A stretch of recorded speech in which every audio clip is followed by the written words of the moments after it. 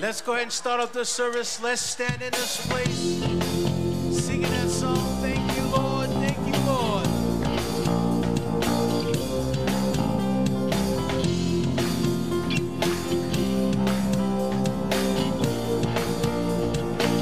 Here we go.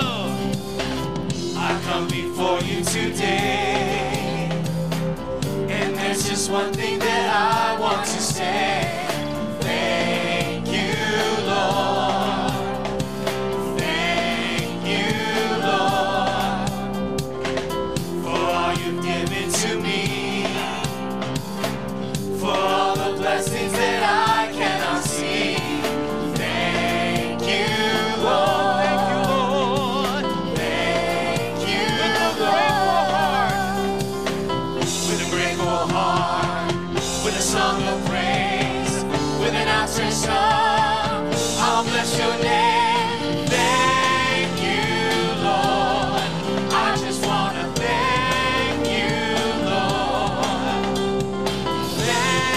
You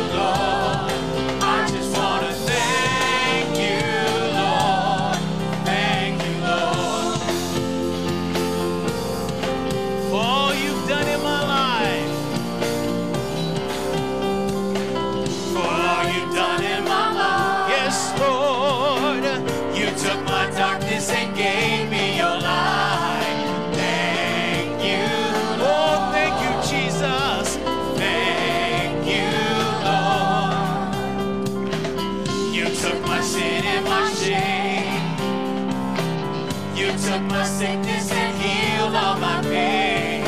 Thank you. Oh, thank you, Lord. Thank you. Come on, church, with a grateful heart. With a grateful heart. With a song of praise. With an outstretched arm. I'll bless your name. Thank you, Lord. I just want to thank. Oh, thank you, Lord. Thank you, Lord. I just want to thank. Oh, sing it out. Thank you, Lord. Thank you, Lord. I just want to thank. One more time. Thank you, Lord. I just want to thank you, Lord. Thank you, Lord. Hallelujah, hallelujah. Blessed be your name. Blessed be your name.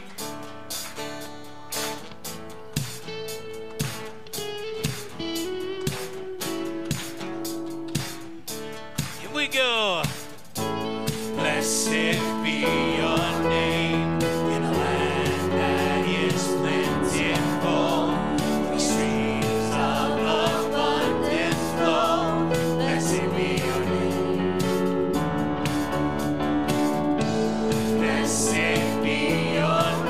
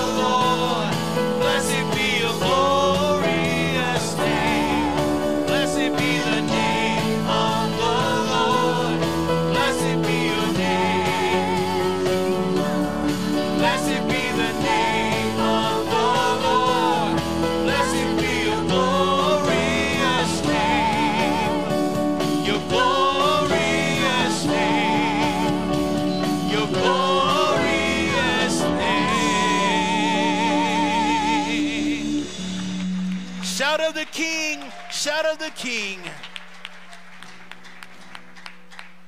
Here we go.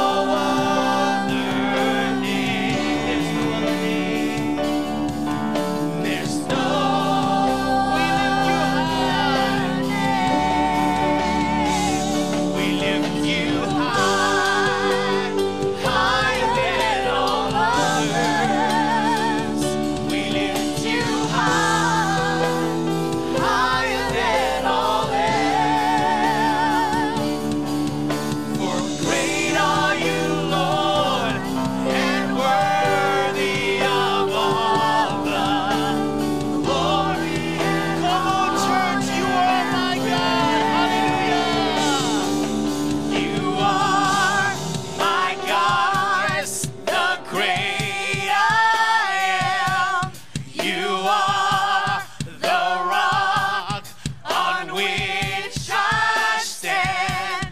You reign, oh Lord. You reign. We lift you high. You reign. We lift you high, higher than all others. Jesus, lift you high, higher than all else.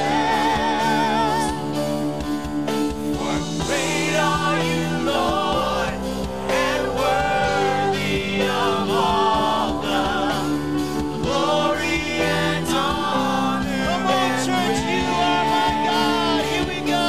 You are my God, the great I am. You are the rock on which I stand.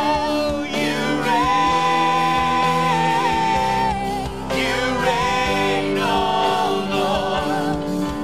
You are my God. You reign.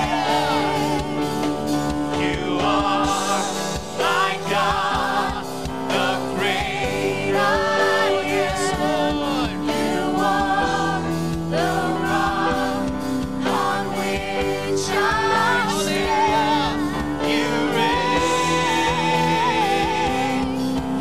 reign, oh Lord. You reign. Hallelujah. Let's worship Jesus in this place.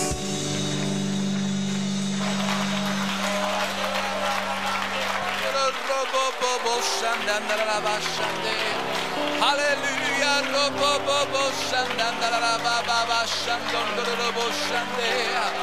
Oh God, you truly reign in this place, oh God.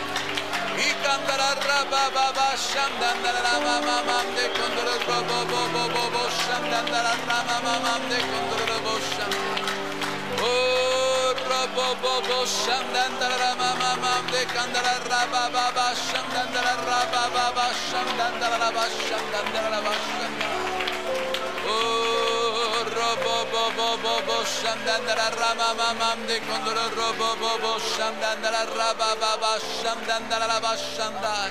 Hallelujah, Jesus, hallelujah. Praise God. Amen. We want to go before God lifting up needs. Amen. And we're just believing God in this wonderful atmosphere. Amen. Of the presence of God. Amen. We're praying. Amen. For the rest of our conference. We're believing God for great things. Every seminar, every sermon, every altar call. That things would happen. Amen. Beyond just the natural. Amen. That God would move in every heart and His will would be accomplished. Amen. So let's pray for that. Let's pray for Pastor Campbell as he preaches tonight. Amen. That he brings the word of God. Amen. Let's pray that it would be a word from heaven to every heart in this place. Amen. So let's pray for all of this. Amen. How many of you are in this place, you have needs upon your own heart? You want to sing that by raising your hand. Amen. God sees your hand. God knows your need. And you place that in the hands of God. How many know God can move in any circumstance? Amen. So you believe God for your need. Believe God for all the needs around you. Let's believe God for all this. And as we subside in prayer, Pastor Danny Hernandez from Horizon City, Texas is going to come open us in prayer. Let's get a hold of God right now. Let's pray. Hallelujah. God, we come before your throne. Jesus, hallelujah. We're asking God for, God, your miracle working power to move, oh God. Oh, thank you, Jesus, for your goodness, God, your grace, your mercy that you've shown to us, Lord. We come before you a desperate and needy people, my God. Oh, we ask you, God, to intervene, to move, God, to strengthen, to restore the way places, God. Shake the foundations, the strongholds of the enemy, God. We're asking you, Lord God, to renew your servants, Father God. We submit our lives, our spouse, our family, our children, our churches to you, God. Have right of way, my God. May the name of Jesus be glorified, and may his name be great among the nations. We give you all the glory in Jesus' name. Amen.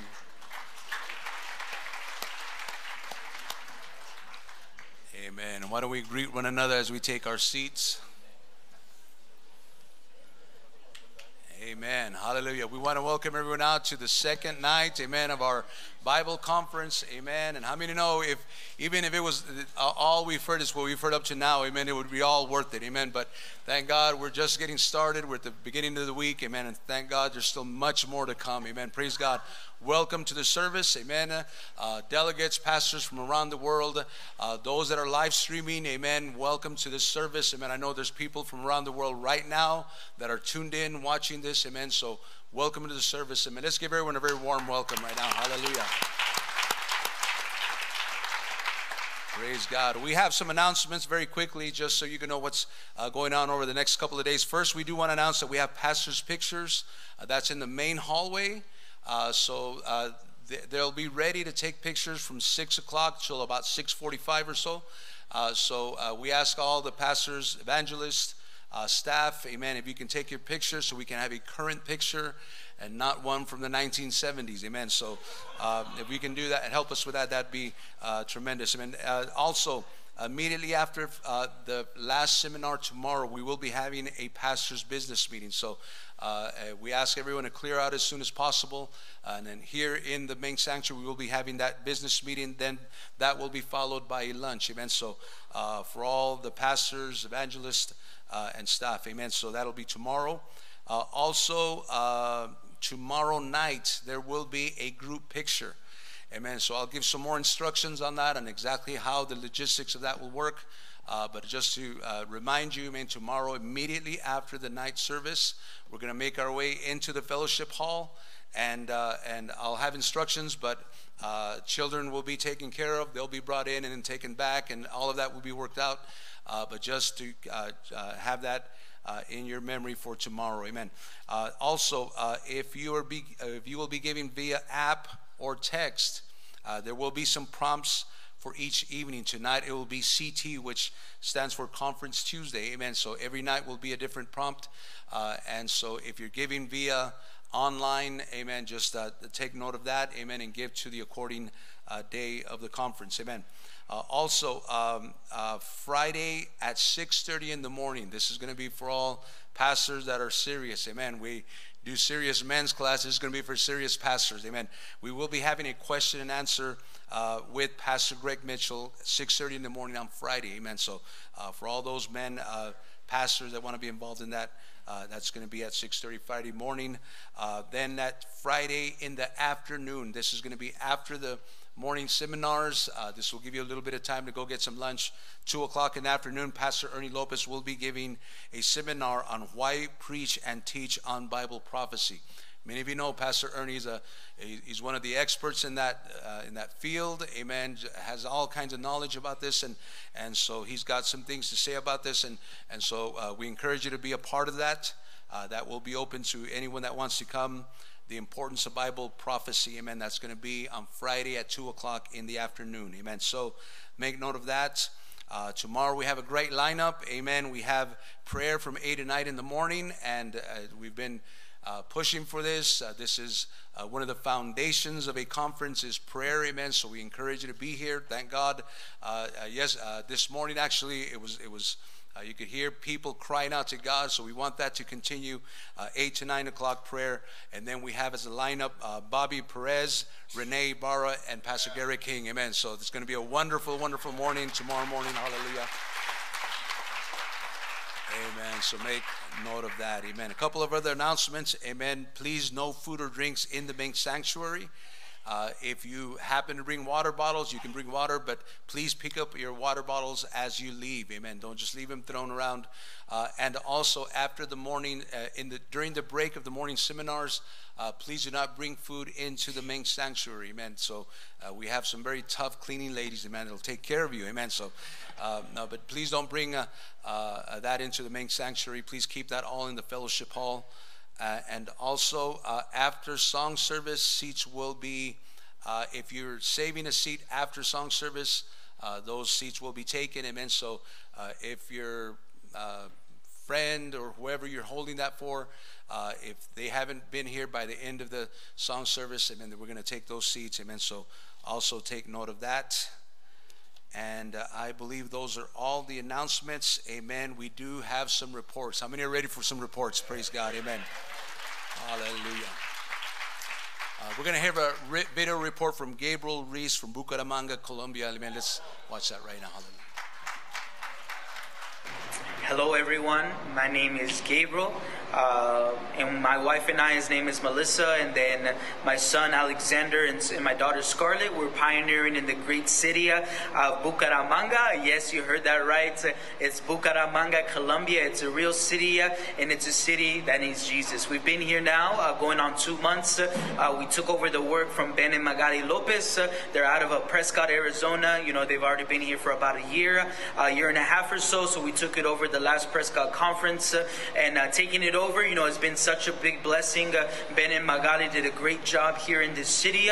You know, we came in, we have a vehicle, we have an apartment, we have also a building, so all we had to do was just come in and get to work. So we started doing that. We started witnessing, believing in God that God was going to bring people, and so we've been going to the parks, preaching the gospel, inviting people, witnessing to people here. The city, it's called the City of Parks. So there's parks that are here are beautiful, and many times in these parks there's about 300 to 400 people every single Saturday. So that's what we do. We go to the parks, we preach, we witness to people, and the city is super open. We've been having visitors almost every single Sunday night. One in particular, his name is Johan. He's a young man. He's 19 years old, and we witness to him outside of our church building. And this young man, little did I know that God was already speaking to him. He told me a little bit later, but that day that I invited him, he had just gotten out of rehab. He didn't know what to do with his life. In rehab, he gave his life to Christ, and so when he was on his way home, he had just gotten out. He was talking to his mom about finding a church. So that same day that I gave him a flyer and I told him to come to church, he had just gotten out, and he said that God was speaking to him to come to the church. He came one Sunday, and God saved him, and now he's been coming to almost every single service. God is doing a miracle here in this city. God is bringing people. God is saving the lost, and also God is stirring the people that already have been here. You know, one of the main couples, Miguel and Tatiana, they've been such a blessing to us, and we've seen God speak to them. We've seen God putting them on fire for His things and for His will.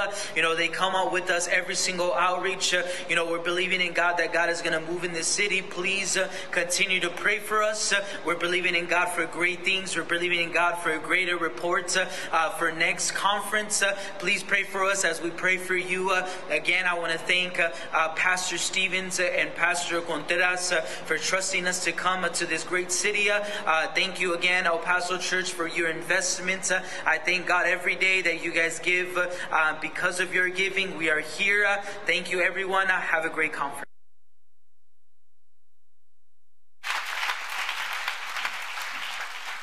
Amen. These men are going to come in this order. They're going to give their name, their wife's name, the city that they are laboring in, and what God is doing in their city. Amen. They're going to come this order. Amen. Alex Rodriguez, Ted Ramirez, Randy Jaramillo, Juan Sustersik, Ernesto Estrada, and Roger Dirk. Amen. Let's receive our brother Alex. Amen.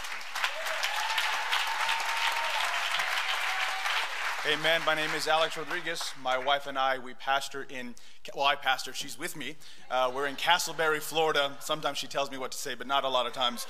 But we've had amazing revivals this last year. We had Ernie Toppin, Tim Miller, Glenn Puglisi. When every one of those revivals, we had visitors. People got saved. When Evangelist Glenn Puglisi was there, my 7-year-old daughter, Zayla, she got filled with the Holy Ghost. She is speaking in tongues every time she gets sick. I say, you better speak in tongues. And so God is working a miracle there. On our regular outreaches, we go to Walmart because in Florida, it's very humid. And so I don't like the heat, they don't like the heat, and so we go inside, and what's great is it's always local people, and we're not just passing out flyers, we're witnessing to people. People are praying while they're shopping for milk, cereal, they're there, they're bowing their head, they're leading in prayer, we're getting their phone numbers, we're able to follow up on them, work with them. It's an amazing thing. In one of those outreaches, we had a new convert. He asked if he could make a sign that said free prayer and take it with us, and he would stand outside. And I said, why not? I've never tried it. He did that, and he had a group of people coming because we live in a broken world.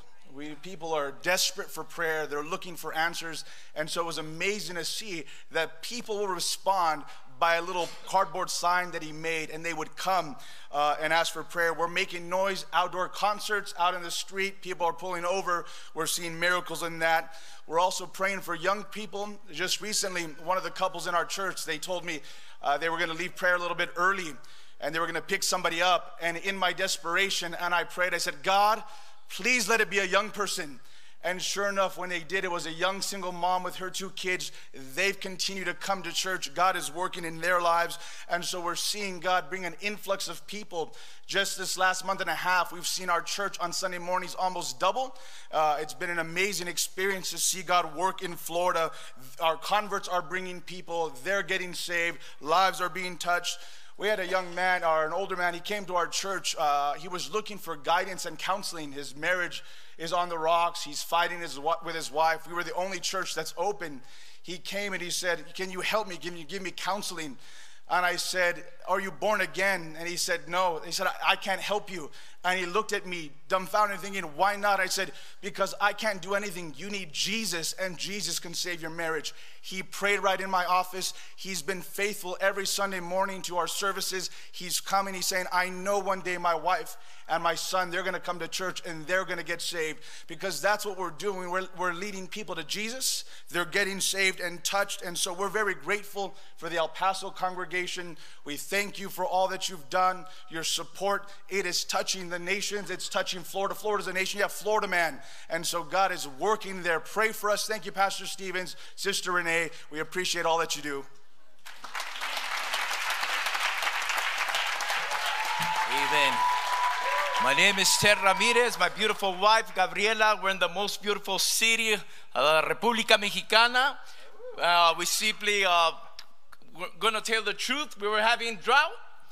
You know, I was thinking, you know, the wells that we dug, they were covered again, but I cried out to God. I said, God, you need to visit us. You need to bring life to our lives again. I said, we need to change the building. I challenged the church. I said, church, we got to move from this building. We haven't seen visitors in a while. I shouted him out. My disciple, he came with us from Metepec. He's here with his wife. And he told me, Pastor, I found a building. I said, you know, Jehovah Jireh is going to provide, because I said, I don't have for the down payment. I said, call him up and do an appointment. He did that. We went, and I told the lady, how much do you want for the building? I said, I love it. It's great. It's in a great area. She said, we want 15,000 pesos. I said, okay. The only thing I could give you is 10,000 for it. And she said, maybe it sounds like a joke, but I'm going to offer it to the owner. I said, okay, let me know. And then she calls Alejandro, my disciple. She said, yeah, they're going to leave it for 10, but you have to pay the taxes. And I said, nope. Told her that we could only afford 10,000 pesos for that. And she said, okay. She called back, let's do it. So God opened doors, and let me just tell you, something really shifted. I remember the words of Evangelist Rodriguez. He told me, God wants me to tell you, you haven't lost dominion in this area. Because that's the way I felt. But let me tell you, a quick picture.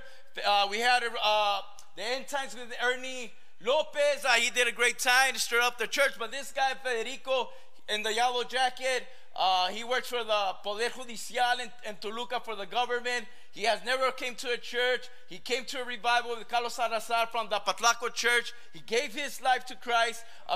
He works 9 to 9 from Monday to Friday.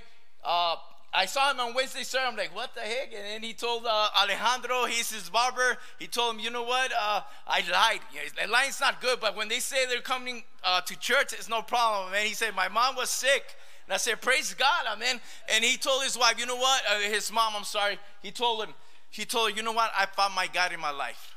And his name is Jesus. They called him up for to party. He was a guy that was partying all the time. He said no. They called him again. He said, you know what? Are you going to come with us? He said, no, why not? I'm going to church now. They said, we're not going to be your friend no more. He said, I don't care about it. I have new friends now with Jesus. Amen. So keep on praying for us in Metepec. And I want to thank Pastor Stevens for his confidence, Sister Renee, and the whole congregation. God bless you.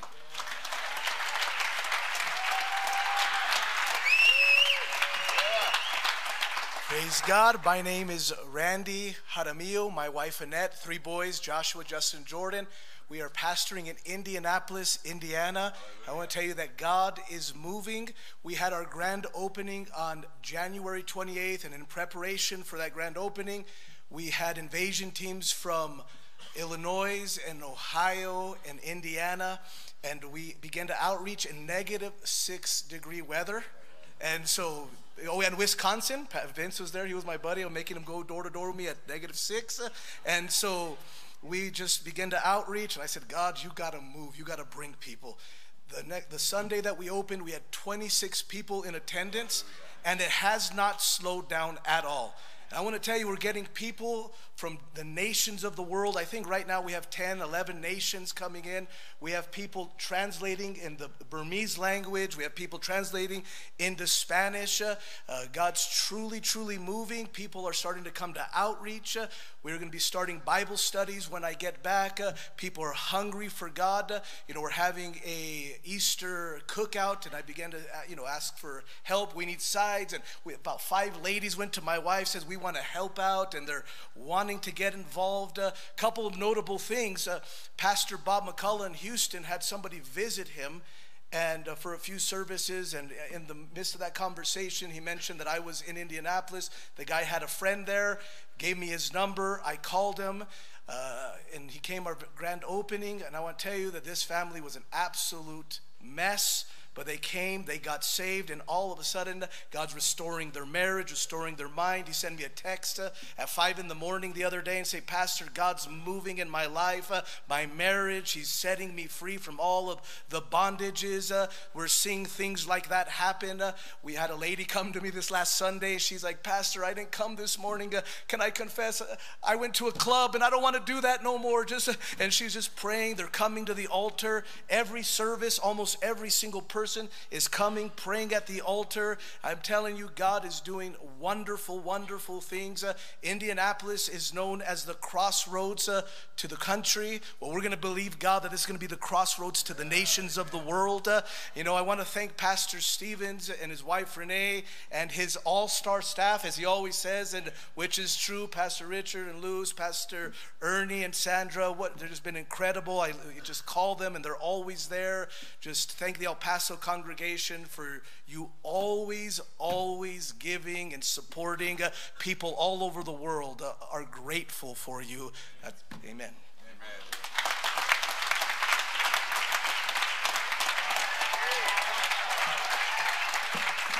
Praise God.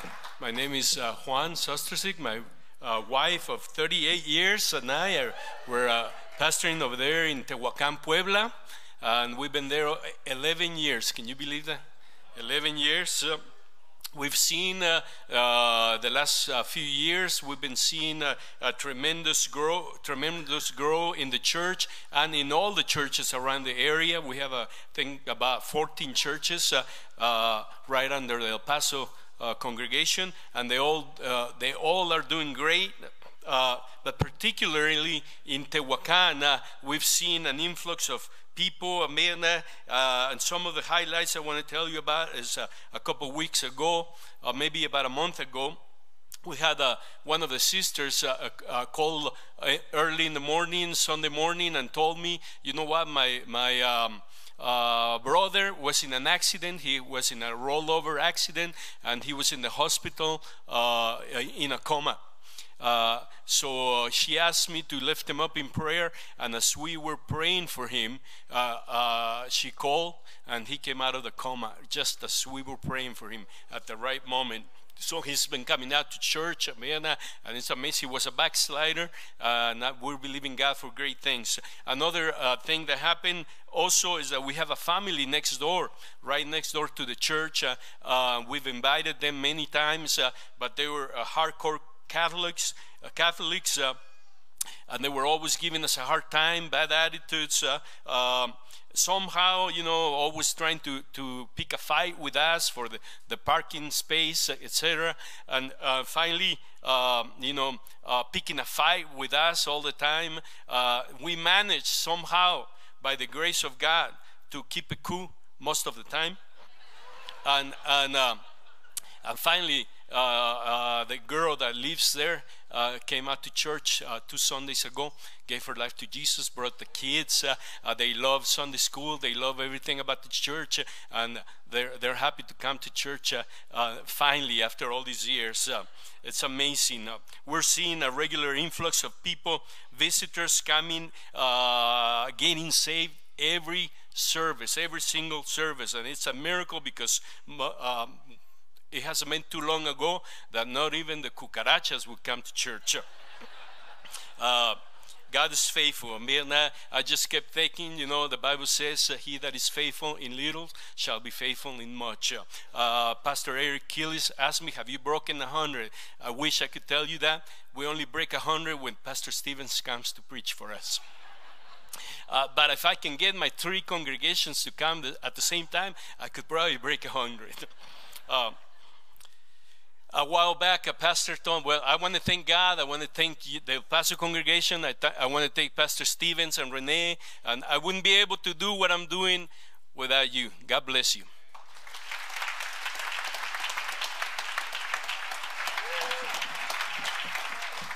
Mi nombre es Ernesto, mi esposa Adriana.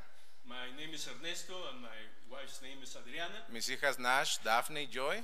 Mis hijas Nash, Daphne y Joy. Cada año que llegábamos a la conferencia, llegábamos por Ciudad Juárez. Every time that we come to conference, we will come to Ciudad Juárez. Yo siempre decía, pobres de los pastores que están en Juárez. And now we always say, poor pastors that have to live in Juárez. O sea, voy a estar orando por ellos. I'm going to be praying for them. Y yo nunca estaría en Juárez. And I would never come to Juárez. El próximo mes cumplimos 2 años pastoreando en Ciudad Juárez. Next month we're going to be there 2 years. Tomamos una maravillosa iglesia ahí en la Santiago Troncoso, se llama la avenida. We took a church over Santiago Troncoso.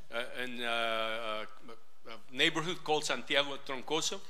Y han sido 2 años maravillosos con esa iglesia. And we've been there 2 years with that wonderful church. Este año familias se han agregado a la iglesia. This year families have added on to the church. Pero especialmente ha habido una respuesta en el área financiera de toda la congregación. But especially there's been a financial increase in all the congregation. En diciembre tuvimos al pastor Ernie López. In December, Pastor Ernie Lopez came. Se edificó la iglesia en el área de la profecía. And in the area of prophecy, the church grew. En el mes de febrero tuvimos al pastor evangelista Jerry Sarabia. And in February, we had Pastor Evangelist Jerry Sarabia. Tuvimos nuestro evento de matrimonios con 15 parejas.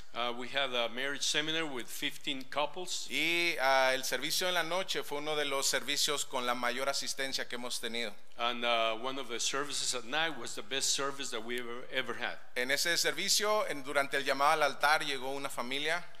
In that service, during the altar call, we had a family. Se salvaron, that came and got saved. Recibieron una profecía. They received a prophecy. Y hasta el día de hoy siguen asistiendo a la iglesia. And they're serving God to this day. Quiero dar gracias a Dios por la oportunidad de servirle. I want to thank God for the opportunity to serve Him. Gracias a Pastor Stevens, a todo el staff de la Iglesia del Paso. I want to give thanks to Pastor Stevens and all the staff here in El Paso. A la iglesia en la Santiago Troncoso también muchas gracias. And also to the church over there in Santiago Troncoso. Pero también quiero agradecer a toda la iglesia del Paso. But especially I want to thank the church in El Paso por darnos la oportunidad de ser un impacto a todo el mundo. For giving us the opportunity to make an impact to the whole world. Sigan orando por nosotros, que Dios los bendiga. Keep praying for us. God bless you.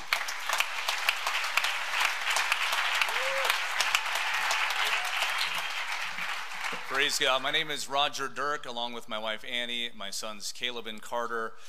We're launched into Omaha, Nebraska, ended up in Bellevue, which is a suburb there. I want to take just a moment here and really thank the El Paso body congregation, the effort and the labor, the love that you put into Springfield, Oregon. This is a church that I'm out of. We're there in Nebraska today because of you. And so all that's happening there is from your labor, your love, and your giving. And so I want to appreciate you, my pastor as well, Pastor Pastor Wilder and Melanie and all the Springfield Church. And so one more, Pastor Tim Haynes and Misa Haynes have been such a blessing to us there. And so I really want to publicly just thank them, and they've been such a blessing. So last year, just some highlights. After conference, we had an Easter event and went back, really encouraged to reach the Offutt Air Force Base. And so that was the plan. We have an Easter event. Let's reach the Air Force Base. And we went out there, and nobody from the Air Force Base showed up. You know, it was Hispanics. All the Hispanics showed up, and so I'm not sure what it is about me, because I'm the last person that I think would reach these people, but they showed up. And it was really encouraging, because we had right after that planned a Cinco de Mayo event there in South Omaha. Thousands of people come out. I mean, it's shoulder to shoulder for blocks and blocks. And so I was kind of encouraged after seeing, you know, so many Hispanics come out. We're going to go there and reach people. And we witnessed. Evangelist Craig McLaughlin came. He's going to do a revival for us directly after. He was praying with people. We were reaching people. Pastor Haynes was there, his church. And there was a family that came out to that revival from that, Hispanic family again.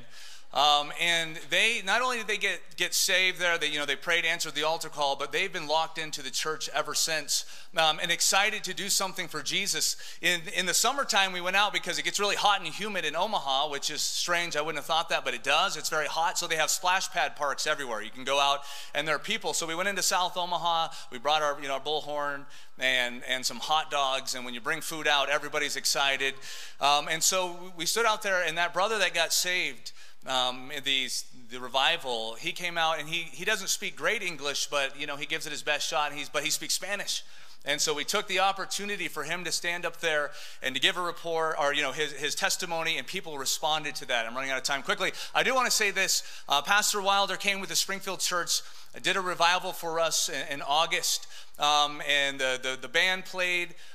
There were people that prayed on the doorsteps. In the services, there was people that were filled with the Holy Spirit. One man got prayed for. He had cancer, and so pastor said, look, if you get healed, I want you to come back and give a report. 3 months later, that man walks back in. He was healed of cancer. He wanted to give that report. And so God is moving in Bellevue. Continue to pray for us, and we just want to thank you for all your prayers. God bless you.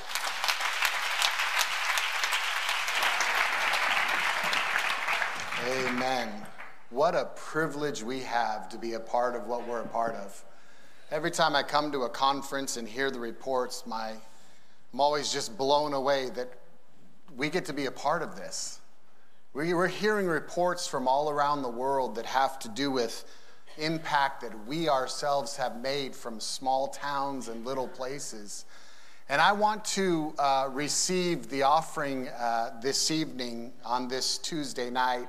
Tuesday night conference offering is a very interesting offering because it doesn't quite have the excitement of a Monday night offering when everyone comes in fresh and we come in with our offerings from our churches. We're excited about conference starting, and then it doesn't have the excitement that a Thursday night offering has when you're launching international churches, or a Friday night offering when you're launching churches, and the excitement of all that God is doing. And it even pales in comparison to a Wednesday night offering, because Wednesday, at least you're in the habit of giving on a Wednesday night. And here we are on Tuesday night. If offerings had feelings, Tuesday night offering would feel rejected. It would feel let down, like, what is my purpose in life? But we're going to remove the rejection from the Tuesday night offering tonight, because I want to declare to you how important the Tuesday night offering actually is, because it's something that I don't think we consider. We are all fully aware of the incredible expenses that a conference center has to put out ahead of time to cover a conference like this, so that people like you and I can come and be fed, can be healed, can be restored.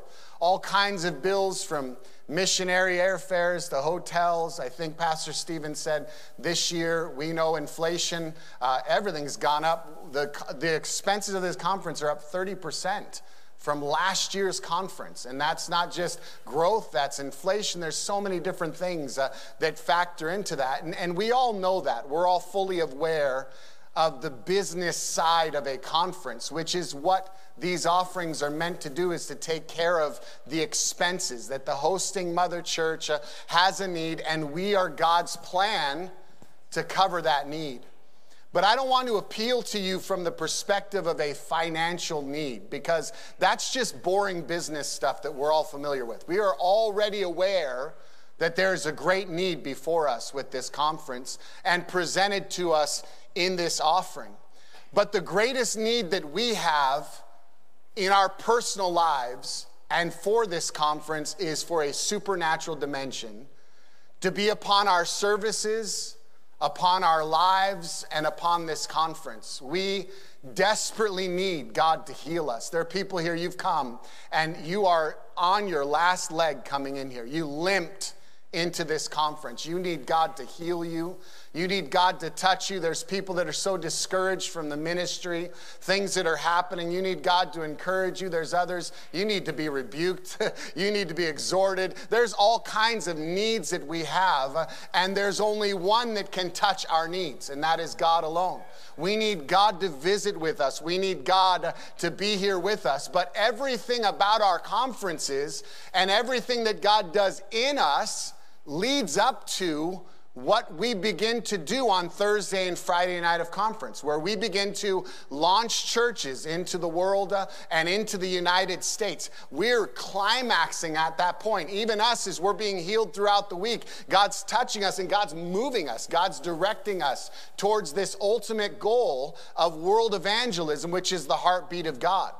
But we're not just trying to hang more flags in the building. We're not just throwing darts at a map and trying to add more dots on a map to flex our church planting muscles. No, we want to hear from God. We want God to tell us, what do you want me to do and where do you want me to go? We want God and the Holy Spirit to say to us, as he did in Acts 13, set apart for me Barnabas and Saul for the work that I have called them to. That is our greatest need.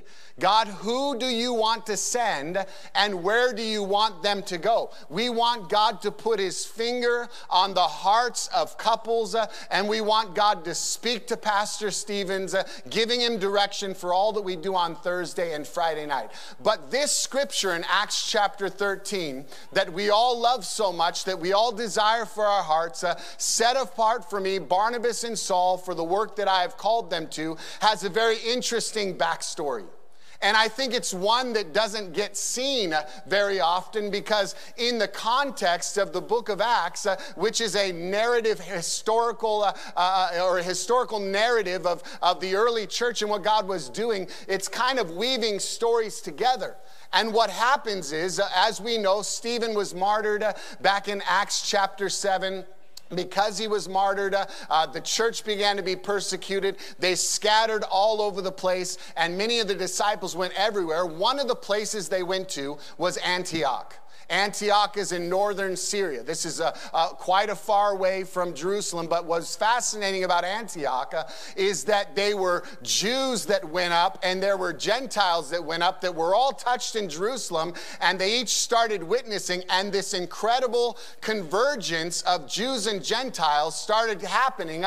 Conversions started happening, and this church started being built from just people witnessing as they were spread out and scattered abroad because of the persecution. The church in Jerusalem, the mother church, hears about what's happening, and they send Barnabas. Barnabas goes, he arrives in Antioch. He's so encouraged by what's happening, but he also understands there's some complicated dynamics happening here with the Jews and the Gentiles, and Barnabas realizes, I need some help. So he goes to Tarshish, he gets Saul, and he brings Saul back to Antioch, and they start ministering in Antioch together for a period of about a year. In that time, some prophets come through Antioch from Jerusalem, and one of them stands up and declares there's going to be a famine that is going to impact the entire Roman world. Now, most people would look at that, hear that, and they would shake their head and say, what a shame, what a pity. How do we prepare ourselves for the end times? What do we need to do? But the disciples at Antioch were different. The disciples at Antioch, in Acts chapter 11, verse 29, the Bible says the disciples, they heard this, There's going to be a desperate need in our mother church in Jerusalem. This famine is going to impact them. And he says, the disciples, as each one was able, decided to provide help for the brothers and sisters living in Judea. And they did this, sending their gifts by the elders, by Barnabas and Saul. You know what's interesting about this? When they prophesied, he didn't say there's going to be a great famine in the land and God wants you to respond to the need. He just said there's going to be a great famine in the land, but these disciples were so moved by the fact that their mother church would have a desperate need that they in and of themselves with their own initiative said, we're going to do something about this. And they took up an offering and they did whatever each person was able to do. They gathered it together and they sent it with Barnabas and Saul to Jerusalem. And this is where it gets a little bit tricky in the narrative of Acts, because you almost think that that is over, because the very next chapter, in chapter 12, starts talking about Peter being in prison. Herod found him. James was killed by Herod. He likes how the people responded, and so he gets Peter. He locks him in prison, and he's going to execute him. The night before he executes him, an angel comes, busts him out of prison. He's free, and then it starts talking about how Herod ends up being eaten by worms. And it's this incredible stuff that's happening. And then at the end of that chapter, there's a very interesting verse. It says, and it picks up where it left off in chapter 11. Almost an entire chapter later, where if you're not careful, you don't make the connection. The Bible says in chapter 12 of verse 25, when Barnabas and Saul had finished their mission. What was their mission? Their mission was to go to Jerusalem and deliver relief to the church there because of the famine that was coming. When Barnabas and Saul had finished their mission, it's like the Holy Spirit starts talking about this need, this famine, this offering, pauses, tells this story about what's happening to Peter, and then he presses play at the end of chapter 12, and we roll right into chapter 13, which is now in the church at Antioch. There were prophets and teachers, Barnabas, Simeon called Niger, Lucius of Cyrene, Manaen, who had been brought up with Herod the Tetrarch, and Saul. While they were worshiping the Lord and fasting, the Holy Spirit said, set apart for me Barnabas and Saul for the work to which I have called them to. Everything that happened in the launching of Paul and Barnabas into the ministry, into the mission field, began with a need presented to the church about the mother church. It wasn't about their own church, it was about their mother church. And they rose up and they said, we're going to respond not to our own needs, we're going to look out for our mother church. See, sending missionaries was not their idea, it was God's idea.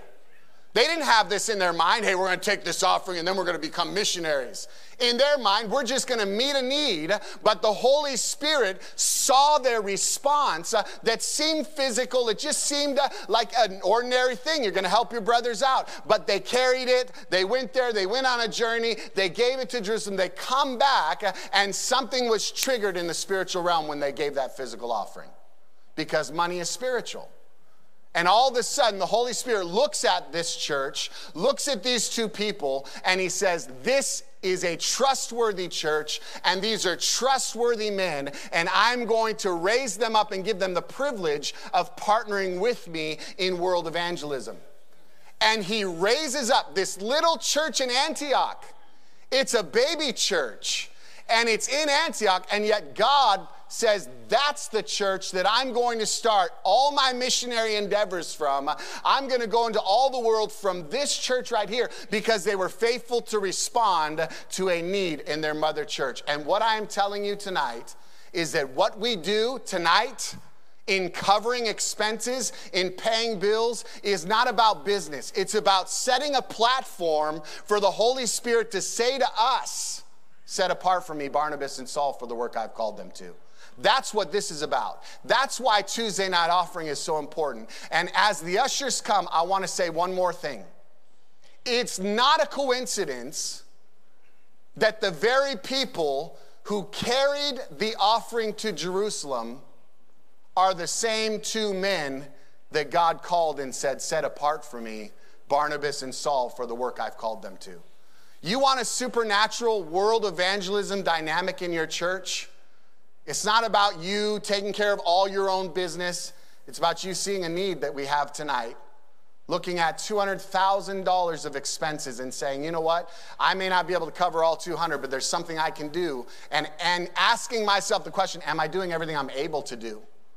Am I going to be able to release a spiritual dimension? I will tell you, from the perspective of a conference center, there is something that happens in the heart of a pastor who is sending when the bills have been paid and the expenses have been covered. It's like a release in you, like, man, where are we going to send churches? Who's available? What can we do? These people are ready to support it. Let's do this. It's the same thing that happened with the Holy Spirit. The Holy Spirit said, I found a faithful church. I found 2 faithful men that are concerned about their mother church. I'm going to bless them, and I'm going to start all this in their church, in their house. That is the dimension that we can release tonight. What we're talking about tonight is setting a platform for what God wants to do and what God wants to say to us, not just this week, but Thursday night, Friday night, giving us direction to change the world. Let's bow our heads this evening. I want to encourage you to give. There is a number of ways to give. If you're looking on the screen, you can see online giving. If you're participating from home, I'm asking you, don't just watch tonight's service and take from it. I want to encourage you to participate, and I want you to give. I want you to participate in this service and what God is doing, whether you're giving here in person or online. You can select Conference Tuesday, and you can give tonight. May the Lord bless you as you give. Let's pray. Father, we are so grateful for the privilege that you have given us to minister here in this conference, to be a part of what you're doing in the world. We are asking you for a supernatural dimension to be released upon our services. Every service, Lord, as we move forward and lead up to that which you want to do, those you want to set apart and send. We want to partner with you, God. We want to set the platform for what you want to do later on in the week. We give you praise. We honor you. We bless you. I'm asking you to bless the gift and the giver tonight. In Jesus' name, amen. And revive us, oh Lord, won't you revive us? Revive us, oh Lord, won't you revive us? Fill us with your love and power. Strengthen us in your mind. Revive us, oh Lord, won't you I've got my heart. And I've got my heart set on Jesus. I've got my mind set on the Lord. I've got my shoulder to the plow, and I won't turn back, no way, no how. I've got my heart set on. Revive us, oh Lord. Revive us, oh Lord, won't you revive us? Revive us, oh Lord, won't you revive us? Fill us with your love and power. Strengthen us in your mind. Revive us, oh Lord. I've got my heart. And I've got my heart set on Jesus. And I've got my mind set on the Lord. I've got my shoulder to the plow, and I won't turn back, no way, no how. I've got my heart set on Jesus.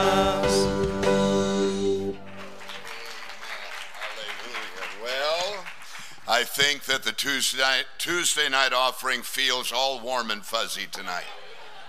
And the Tuesday night offering is very grateful for that incredible history lesson and the inspiration to give and be generous and liberal. God spoke to me today to give Pastor Joe Campbell a word. I don't really have a forum to do that other than right now. So as a way of introducing him, I want to speak a word from God to Pastor Joe Campbell. He's a very special, unique gift to our fellowship. In September of last year, he and I were invited to preach at the conference in Sydney, Australia, And he arrived on a Tuesday. I arrived on Wednesday. And on Tuesday, while Pastor Joe Campbell was standing at baggage when he arrived in Sydney, Australia, he suffered a cardiac arrest. A cardiac arrest is not the same as a heart attack.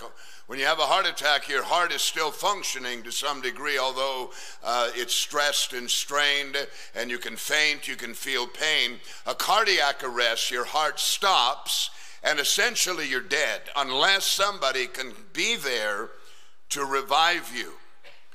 And so Pastor Campbell collapses.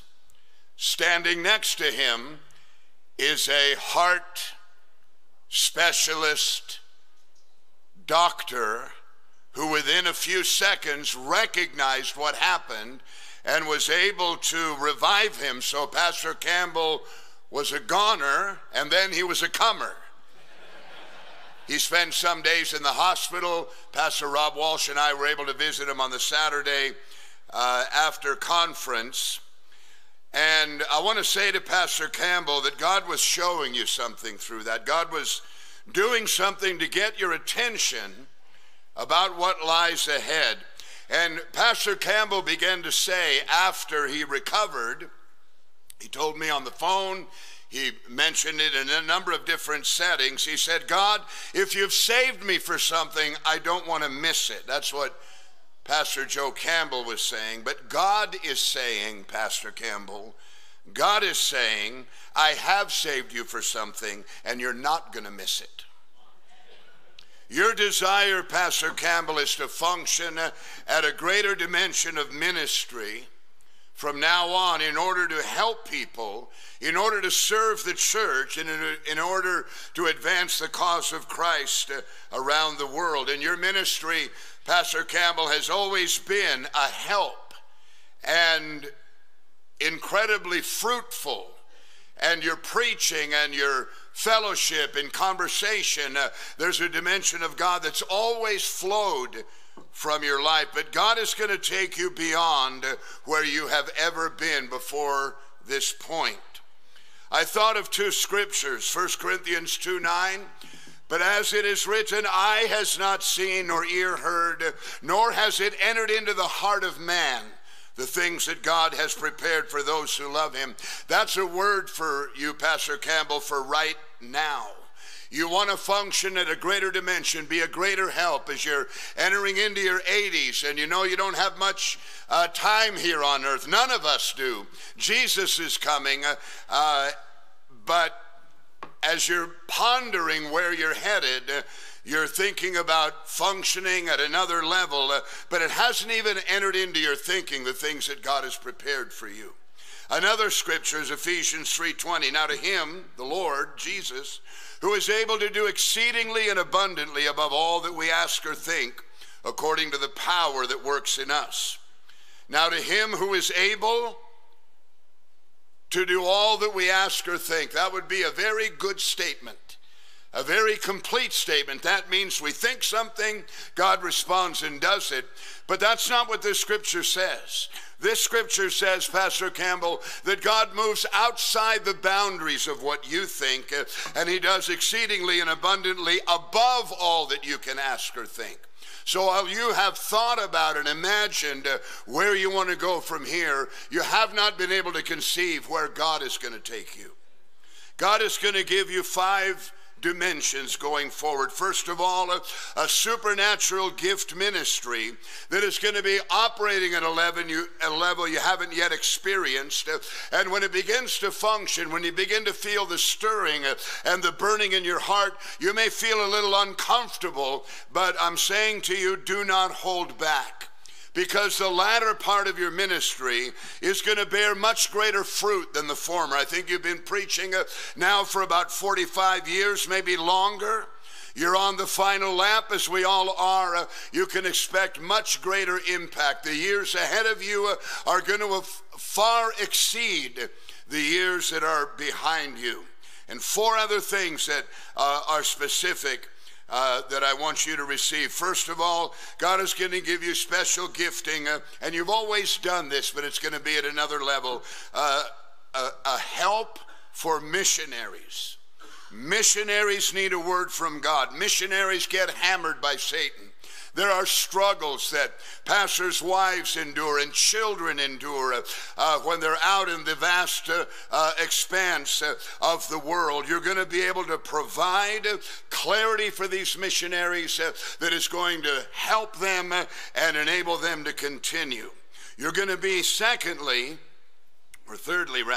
you're going to see ministries salvaged by a word that you speak.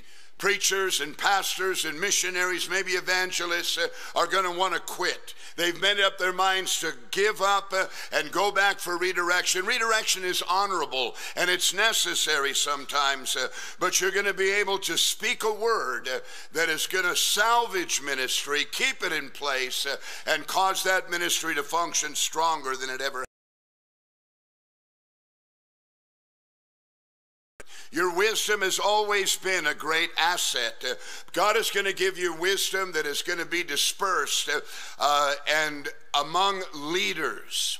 God is going to specifically lay on your heart at different times various pastors and leaders, and you are to call them and speak a word to them. God is going to do this in a very powerful way that's going to leave no doubt. And until you make that call or speak to them at a conference, God is not going to let you rest until you disperse the godly wisdom that God has given you. And finally, God is going to give you men and money, an abundance of both and a surplus to accomplish greater. What you've accomplished in the first 45 years, God is going to exceed that in the latter years of your ministry, saith the Lord. Amen. So with that, let's welcome Pastor Joe Campbell. Thank you, Paul.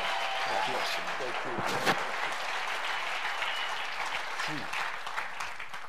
I'm going to go sit down. I do want to thank everyone. A number of people have come to me, said, Pastor, we pray for you and your wife, Connie. I want to thank you personally. Connie and I we were talking recently, and we're probably both still living because you're praying. And so thank you. You know, I hesitate even to say this, but Pastor just spoke about men and money. Last night after I took the offering, I went to my room and I got a text from one of our churches. Our conference is coming into September. And he told me, he said, Pastor, and he named this man, says, this man just spoke to me and said he's going to give $125,000 for conference. Half of it for world evangelism, half of it for the expense of the conference. And all the years I've pastored, I've had numbers of times where someone maybe gave $30,000 for it, but that's the first time I can ever remember one individual saying, and this man has given before, you know, maybe 30,000 or 20, but 125,000. And then pastor just gets up and says, God's going to give you men and money. Now I want the men. Amen. Praise the Lord. But would you give God praise?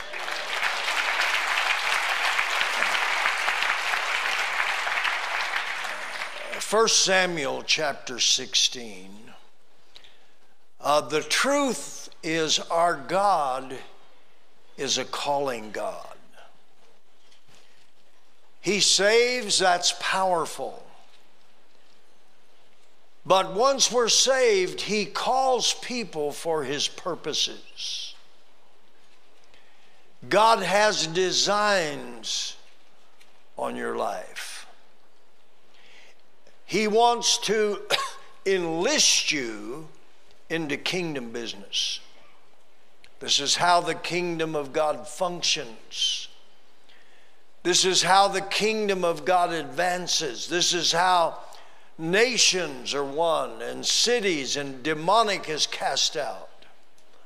Much of the Bible is God's story about how he calls people,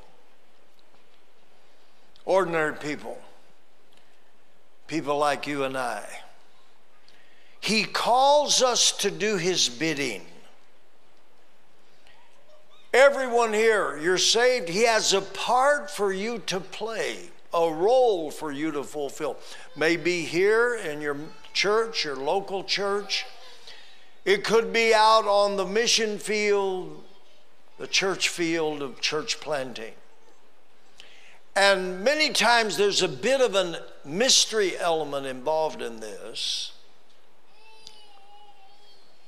But he is a God who calls. My question tonight is, can he call you? Jesus said, many are called, but few are chosen. Can you be called and chosen? For the harvest is great and the laborers are few. I want to minister tonight and ask you a question. Can God call you? 1 Samuel 16, very interesting, beginning with verse number 1. It's about Samuel and the calling of David. Now the Lord said to Samuel, how long will you mourn for Saul, seeing I have rejected him from reigning over Israel?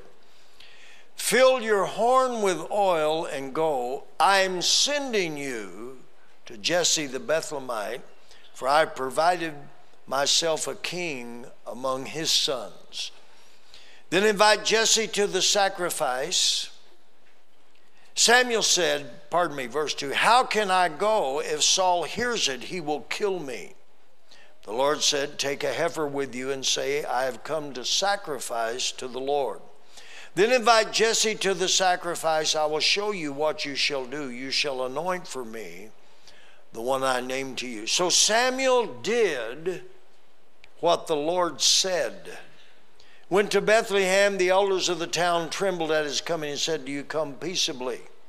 He said, peaceably I have come to sacrifice to the Lord. Sanctify yourselves.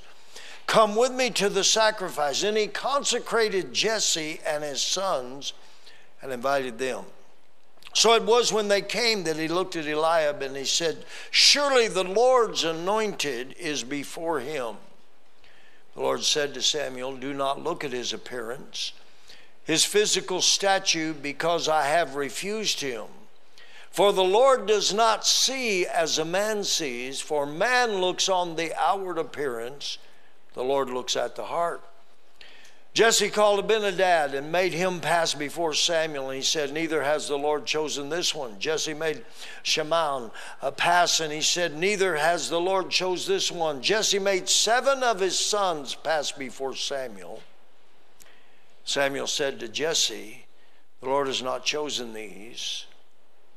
And Samuel said again, are all the young men here? He said, there remains yet the youngest. There he is, keeping the sheep. Samuel said to Jesse, send and bring him, for we will not sit down till he comes here. He sent and brought him in. He was ruddy, with bright eyes, good looking, and the Lord said, arise, anoint him, for this is the one. Samuel took the horn of oil, anointed David in the midst of his brothers. The Spirit of the Lord came upon David from that day forward. So Samuel arose and went to Ramah.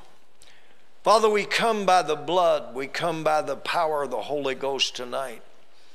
We come by the revelation of your word. God, I'm asking you to call men and women, couples, God, tonight.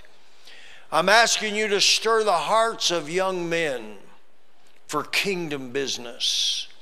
I'm asking you, God, to break through all of the resistance that we have the ability to throw between us and you. God, give us nations as an inheritance. Bless these churches, these people. God, I'm asking you tonight, bind up the brokenhearted. Set at liberty those that are bruised. Open prison doors, God, those who find themselves incarcerated. God, open doors that they may excel for kingdom business. Heal the sick. God, help us to take your gospel to the multitude of the poor in Jesus' name. Amen. I want you to think with me tonight when God calls. In our text, God appears to Samuel. He doesn't warn him. There's no prerequisition. God shows up. I'm sending you to. Samuel, there's somewhere I want you to go. I have a place. Many times the beginning of God's call is a place. Not just anywhere. It's specific. And it's not always the place we would choose. It's not the place we've planned. It's not the place that perhaps we've fantasized about. I want you to go to Bethlehem. Right here, many miss God's call. It's a small place. It's not even mentioned in the cities of Judah. Micah 5:2, you Bethlehem, though thou art like among the thousands of Judah, yet out of you shall come forth to me the one to be ruler in Israel, whose going forth are from old, from everlasting to everlasting. How many times do we miss God's call because it's camouflaged in insignificance? Samuel could have said, Bethlehem. It's not attractive. It's too small. I wonder how many here. In the eyes of the world, it's too unimportant. It's not impressive. There can be no opportunity in that city or that place.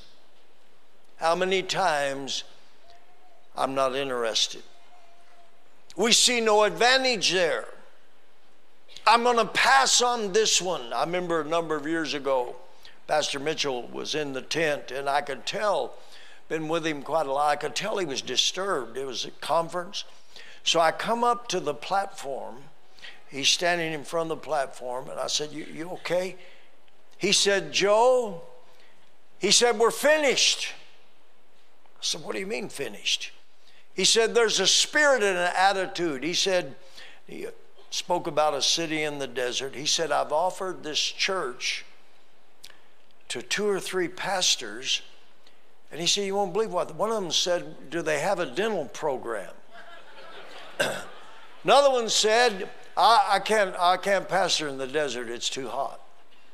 Another one said, well, my children, they're in school. And I could feel his agony. And what they were saying is, this is too insignificant. I pass. I'm not interested. First church I ever pastored, I was a youth pastor for a while, but first church I ever pastored, this was in the Assemblies of God, was Mounds, Illinois. They hadn't had a pastor for 7 months. There was about 20 people there. The former pastor was a woman. I looked at the population of 2020 of Mounds, Illinois. It was 661 people. When I went there, there was about 1,800. The poorest county in the state of Illinois. We moved into the Sunday school rooms, me and my wife and 2 kids. $75 a week. Can you imagine? Our living room was the fellowship hall. Our kids' bedrooms was the Sunday school rooms. The church bathroom was our bathroom. I'm not advising you to do that. I'm just saying, we were so excited. And you know, there were pastors that said, don't do it, don't do it. It's a dead end. No. But it was in Mounds, Illinois, where I connected with Pastor Mitchell. It was Mounds, Illinois, where, and the church grew. A lot of good things happened. I took 2 van loads of Assembly of God people to Prescott Conference, and Pastor launched Connie and I and our kids to Phoenix, Arizona. Can you connect the dots? What if Samuel had refused? Better question, what if you refuse? Would there have been a David? And then something interesting. God said, Samuel, fill your horn with oil. I want you to go to a place, but now you have to choose to fill your horn. Your horn speaks of your life. It represents and symbolizes you. You cannot minister what you do not have.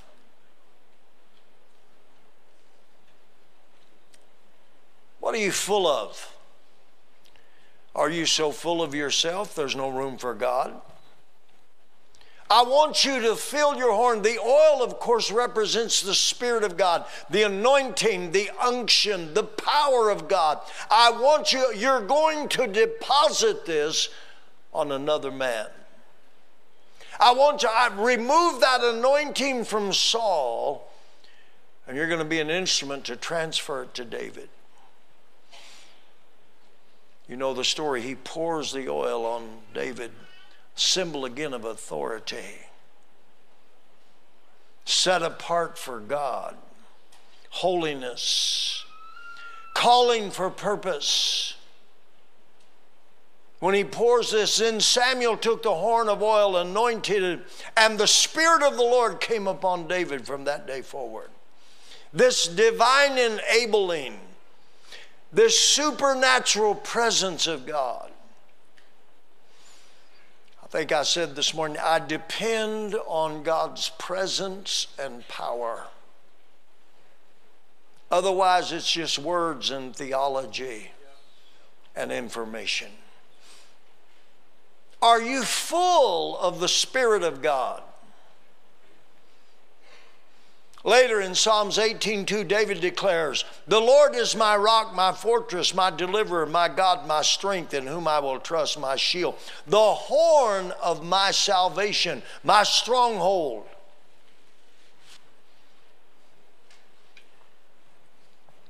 Prophecy. Zacharias. Blessed is the Lord God of Israel, for he has visited and redeemed his people, and he has raised up a horn of salvation for us in the house of his servant David. We should be saved from our enemies. So the child grew and became strong in the Spirit. What about you? Is your horn your life? Are you filling what we call ministry with the Spirit, the anointing of God? The anointing that breaks the yoke. The anointing that Jesus said, the words I speak are spirit and life. In other words, he said, I'm not just dispersing Bible information. When I speak, there's a spirit, the Holy Spirit, the Spirit of the living God, being transferred into another person's life. Are you trying to minister with an empty horn? And you wonder why it's not working. What are you full of? What are you filling your life with? That's an honest question. Acts 1:8, but you shall receive power when the Holy Spirit has come upon you. You'll be witnesses to me. 2:4, they were all filled with the Holy Spirit. You know the verses. Acts 17:6, these that have turned the world upside down have come here. Don't fill your life with things that mean nothing to God and nothing to eternity. I pastor good people that are so full of nonsense when you think about eternity and you think about kingdom business. There's little left for the oil. Samuel, you fill your horn and go, I'm sending you. God sends us, but we choose to fill our horn. You decide. What am I going to fill my mind with? My time. What am I going to give my energy to? Are you wasting your life on foolishness? Are you filled with God's word? Are you filled with obedience? God, here am I. Are you filled with the Spirit? Are you filled with compassion? Are you crying out for gifting? God, I want you to give me a double portion. LeBron James, read recently, he was giving advice to young NBA players. He said, the cars and the jewelry and all that dumb stuff that don't matter means absolutely nothing. I see a lot of these kids getting so unfocused about stuff that is so material, they lose their focus for the game. To be a pro, you show up for work. You be ready to work. If you're on time, you're late. Put the work in. Be the first one in the gym, the last one to leave. Pour it all into the game if you want to be great. Learn the history of the game. Respect those that came before you. Worry about the game. Worry about your family. You take care of the game, and the game will take care of you. If that's true about basketball, how much more about ministry? Are you the first one in the prayer room?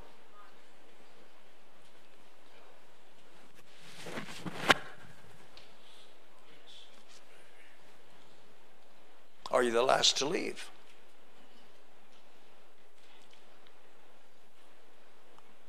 What about calling, pastoring, being a missionary? Samuel, I'm sending you.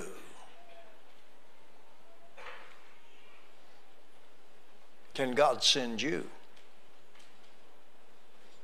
Can God send you?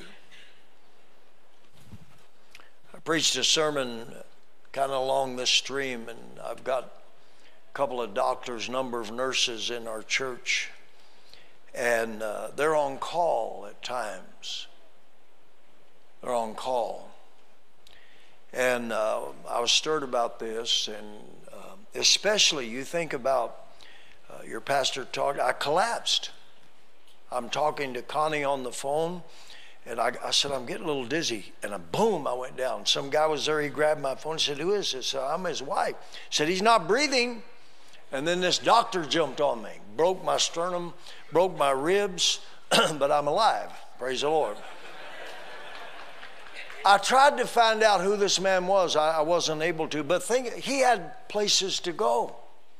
Evidently, he was on the plane with me. I mean, he had his no doubt he's waiting on his baggage.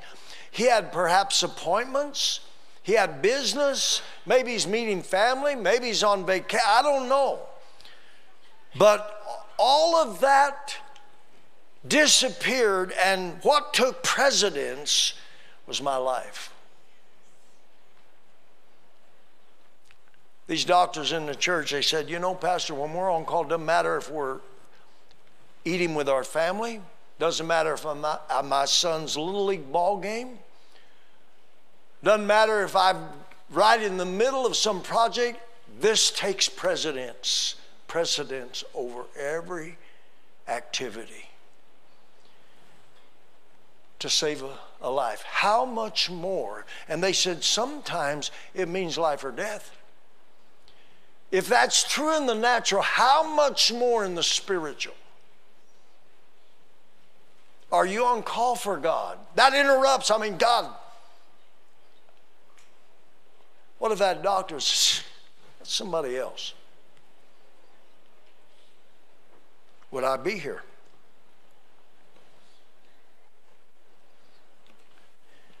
Then these powerful words, so Samuel did what the Lord said.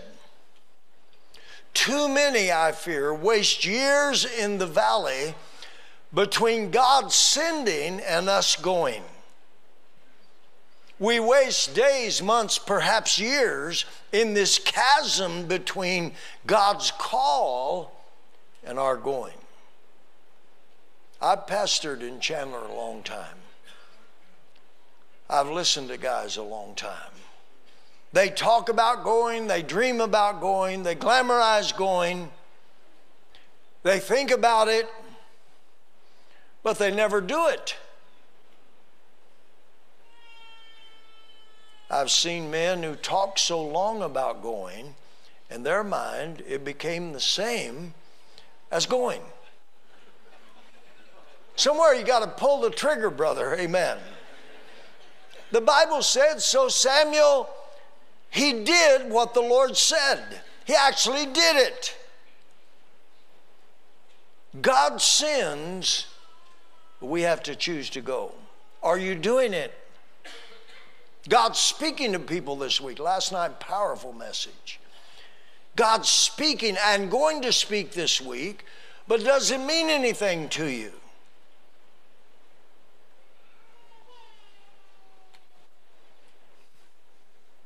He did it. I wonder how many are like Jonah. They know what God said. The question is not confusion. It's not the lack of clarity. Jonah, I want you to go to Nineveh. It wasn't vague. He wasn't debating, asking. The bottom line is obedience. Obedience is better than sacrifice. God said, I want you to go to Nineveh.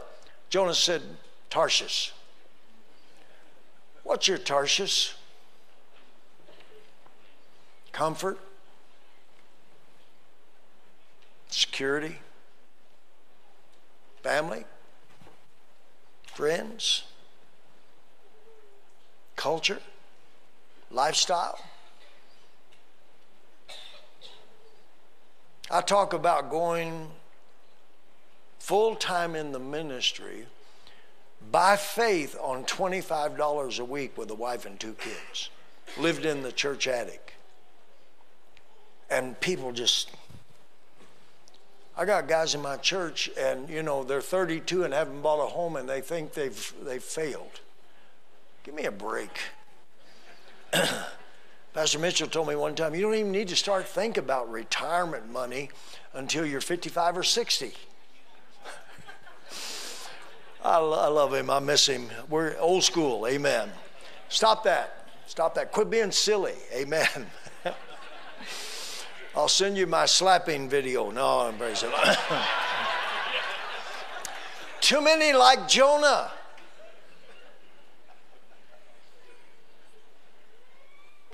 The world is changed and won by those who go.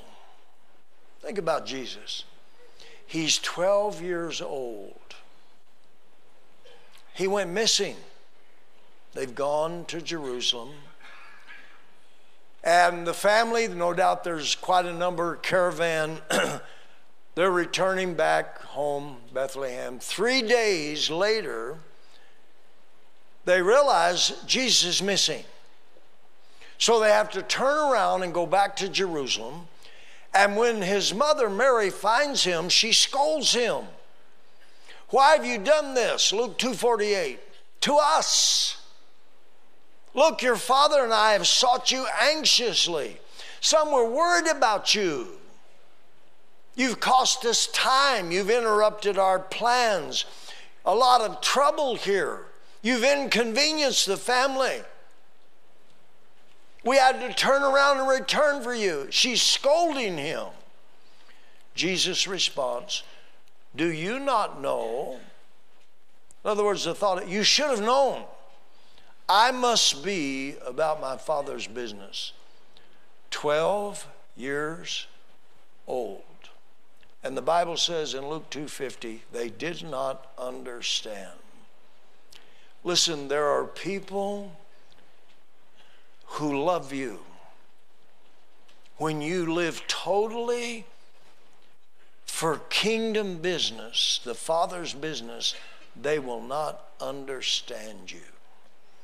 And they've had their own experience with God. Mary and Joseph had some incredible encounters with God. But now he said, you're not getting it, Mom. Church people don't always get it. I just found this out at the Pioneer Rally. Jesse Morales on staff in Prescott. And he said, Pastor Campbell, he's talking to Tori actually, said, I was like 11 years old at a men's rally and you're preaching. He said, I'm just goofing around. I'm 11 years old, raised in church. I'm just kind of goofing around, just horsing around. And he said, you called people to preach. He said, I'm 11 years old. He says, he said, I had a God moment and I made up my mind. That's what I'm going to do. I'm going to be a preacher. 11 years old. God caught him. Today, incredible young man of God, many of you know, on staff in Prescott. Can God catch you tonight?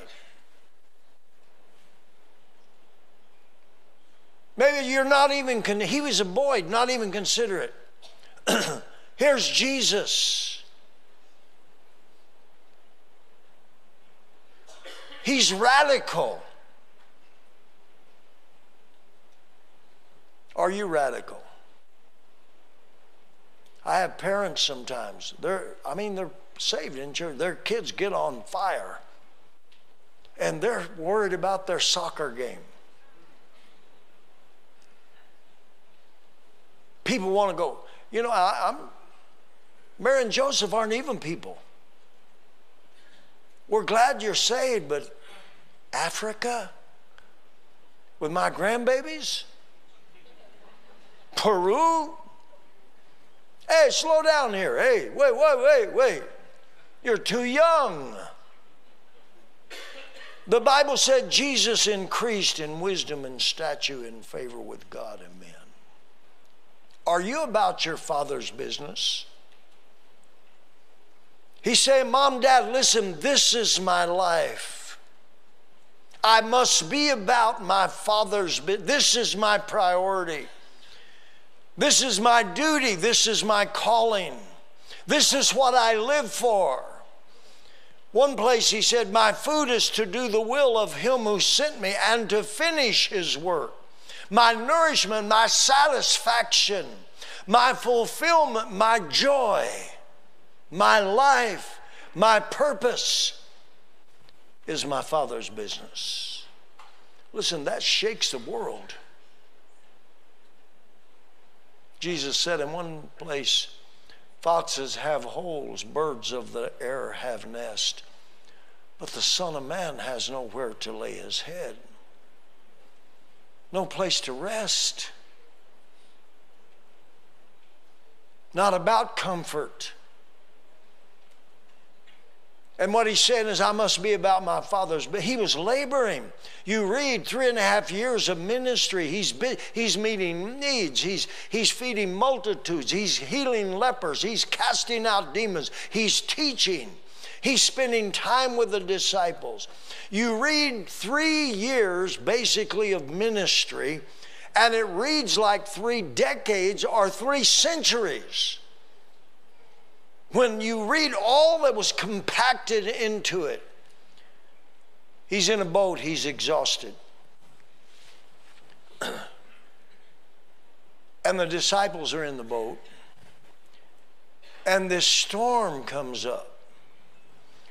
Raging storm, and he's sleeping. You know the story. The disciples finally go to him and they say, don't you care? They wake him up, we're perishing. He gets up, rebukes the storm. How could you sleep in a storm? I was in the Navy. I was in a typhoon one time. My opinion, they're afraid of being shipwrecked and capsized. He's sleeping. Why?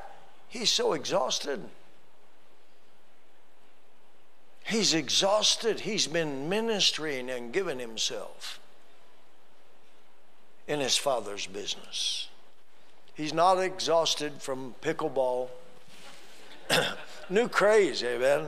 My neighbor's got one. I didn't even know. I wonder. I was curious. He's not exhausted from hanging out at Starbucks.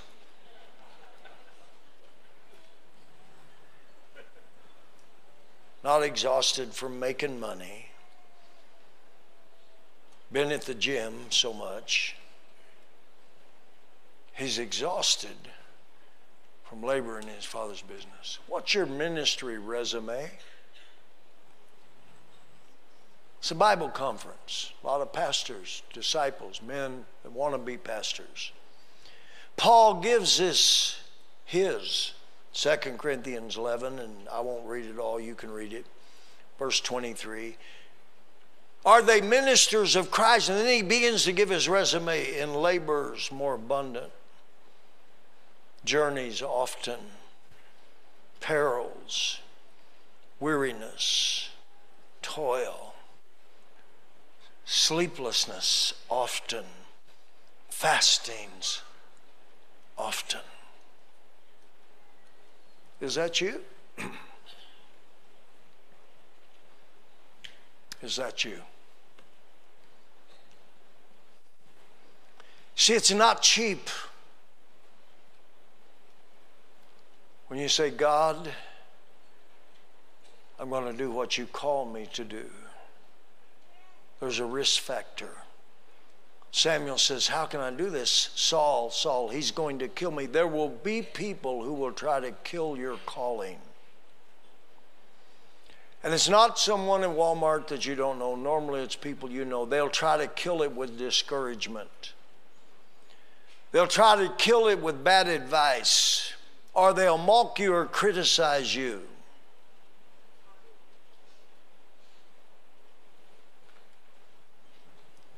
Are you about your Father's business? Samuel, the Bible said, he did it. Effective ministry must see as God sees. Samuel was great at hearing from God. You can read his history. But like many, when it comes to seeing as God sees and choosing as God chooses, think where he's at. He's at Jesse's house. The history, the future of Israel, kingdom of God, destiny is linked to Samuel choosing and laying his hands on.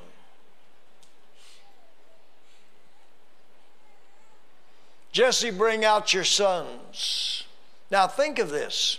They see the horn full of oil. They know this is a heavy moment. They're not ignorant concerning this. There's expectation, no doubt. These young men, the father, Jesse, there's a lot of spiritual atmosphere here. So it was when they came, he looked at Eliab and said, surely this is the Lord's anointed. He's before him. He looked, but he did not see as God sees. What do you see when you look? Is he about to choose another Saul? Remember about Saul? No one like him among the people. He stood head and shoulders above all the people. Remember 1 Samuel 9:2, a handsome son whose name was Saul. There was none more handsome person than among the children of Israel. His shoulders upward, he was taller than any of the people. The effectiveness of future ministry is very much dependent upon who you're choosing today. Samuel is ready to pour the oil on the wrong person. It's one thing to hear from God. It's another thing to see as God sees. Wait, stop Samuel right there. Whoa. Listen to me. God's speaking to him. You're not seeing. You're looking at the wrong qualities. The Lord said to Samuel, do not look at his appearance, his physical stature. I have refused him. For the Lord does not see as a man sees. Man looks on the outward appearance, but the Lord looks at the heart. What do you look for? Is it all about talent, personality, appearance? They're smart, entertaining, witty. Do you see potential where no one else does? Part of ministry is seeing possibilities and potential in disciples and couples. They don't see it in themselves. Pastor Mitchell saw something in me I did not see in myself when he launched Connie and I. What do you see sitting in front of you, beside you, behind you? Maybe in your own home. Jesse doesn't see it in his own son. He's his father. I wonder how many parents keep their sons tied to a sheep career when God needs them in kingdom business. If Peter was in your church, would he still be fishing? I'm just asking. I mean, think about this. He denied the Lord to his face. Cursed. Never. What would you do right there, Pastor? I hate to think what I would do. I mean, doesn't that blow your theology? I mean, he's using bad language, and in a few weeks he's going to stand, preach a little sermon you can read in 3 or 4 minutes, and 3,000 saved. If he was in your church and he denied you, I never knew you, you're in a hard place. You're in a courtroom somewhere. They're trying to arrest you for preaching on the street, and he turns his back and walks away. I mean, not me. Would you launch him? Oh. Ministry, you got to learn to laugh. I had a joke. I never asked Pastor Mitchell. He preached our conference every year. I never asked him about a man that he didn't say, launch him, Camel. Oh, you know, Joe Camel. Launch him, Camel. I launched you and didn't even know you. So we had a joke. We had a joke among the pastors in Chandler. I'd say, Pastor Mitchell, he's dealing drugs out the back door. He's got 2 or 3 ladies friends. Launch him, Camel. I launched you. I didn't even know you. I'm joking, of course. But do you see, what do you see when you see people? Do you see possibilities? That's ministry. You have to communicate that. Do you look for the heart or the head? Can you imagine David? I mean, he's not ignorant. He's young, but he knows something's coming down. All the brothers are invited but me. How would you feel right there? I mean, can you put yourself there?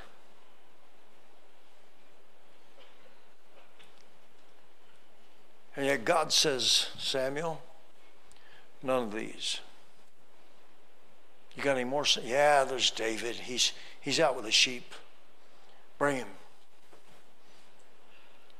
When Samuel looks at him, God said, this is the one.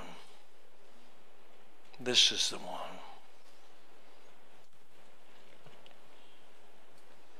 Do you see possibilities where other people only see problems? Do you see potential where all other people see as flaws and a history of bad decisions? Can your pastor call you? He calls David. A lot of young men, a lot of disciples. Can your pastor cast the mantle on you? And I'm closing. Think about Elijah and Elisha. Elisha's plowing with 12 yoke of oxen. He has it made. I mean, a massive, perhaps, corporate. That valley there was fertile. They have an enterprise. No doubt his parent, they're preparing him maybe to even take over the family business. Elijah comes by. I don't know, Elisha, it doesn't say that he was praying and God said, yeah, Elijah's coming by. He's out there working, 12 yoke of oxen. There's others, there's employed people. And one powerful, and cast the mantle on him. The mantle of calling. Can your pastor cast a mantle on you?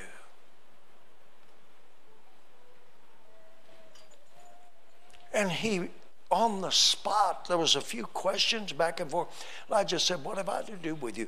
But he slaughtered the oxen, took the plow, probably a wooden plow, made an altar and a sacrifice to God, and never looked back. Can God in this conference drop the mantle on you? Young man, can your pastor say, look, I see the hand of God on you. You need to go for it. Quit messing around with all the world. You need to be about your Father's business. He poured that horn on David. He's the greatest king Israel ever had. The lineage of Jesus Christ. Can God call you? I ask you to bow your head with me this evening. Before we do anything tonight, are you saved? Are you born again? Salvation is such an incredible miracle of God. I've been saved. I got saved in 1971. And I'm telling you, I don't have the words. I wish I had the words to communicate how powerful. You can be born again. You can start all over. Think of that. You can be born all over again.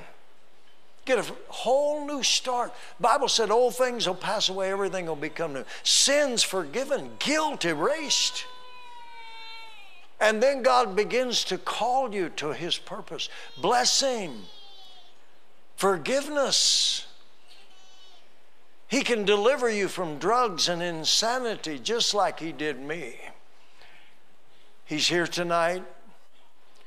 He came, he died, that you could be forgiven. Think of that. You're here tonight.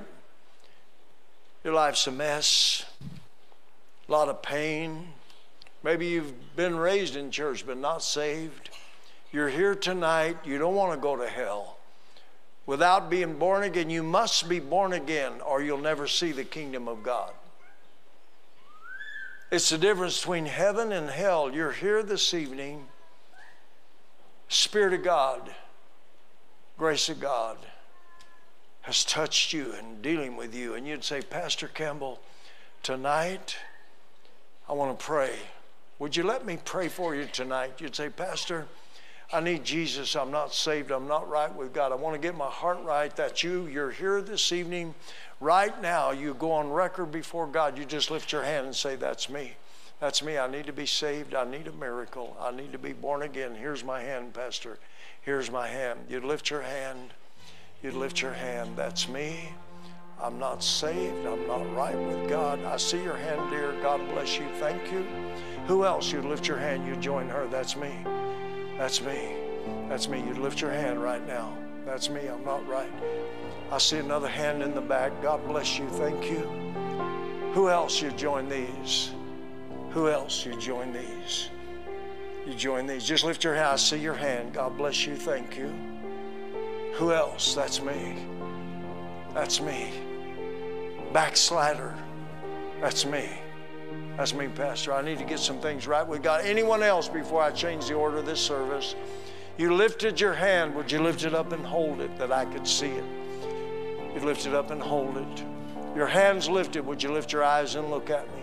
Sincere with God, back here, sincere with God, over here, back here, sincere with God. I want all of you with their hands lifted. Would you come? Would you come? Someone's going to pray with you. Would you come? Over here, dear, would you come? Thank you for your honesty. Would you come? God's going to give you a miracle. He's going to give you a miracle. He's going to give you a miracle. Anyone else you want to join these before we change the order of the service?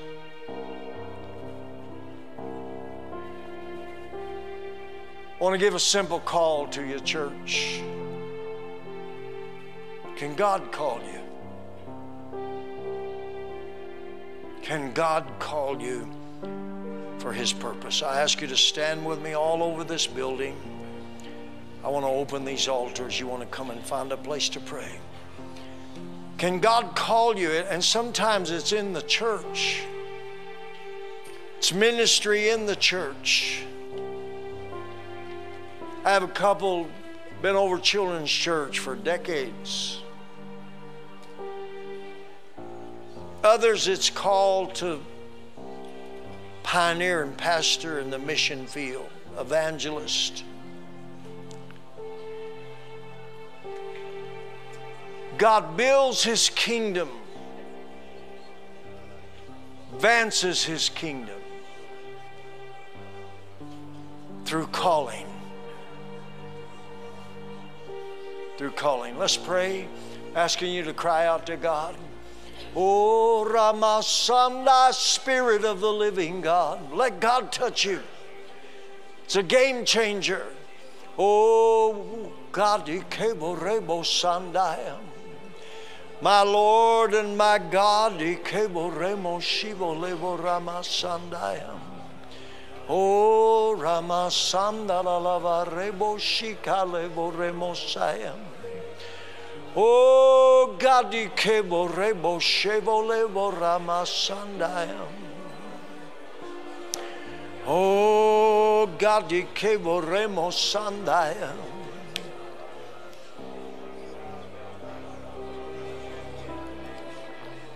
Here am I, God, send me, send me, send me. Here am I, O Lord God, send me, send me, send me. Oh, Ramasandaya. Oh, Ramasandala lava reboshikaya. God, ikebole remoshikaya. God, ikebole remoshikaya. Oh, Ramasandala lava reboshikaya. All I have within me. Oh, God, ikebo Ramasandala lava reboshikaya. God, send me, send me. Lord, send me, oh God. Oh, Ramasandala lava reboshikaya. Oh, God, ikebo remosandaya. Give you my soul. I live for you alone. Every breath that I take, every Moment I'm awake, Lord, have your way.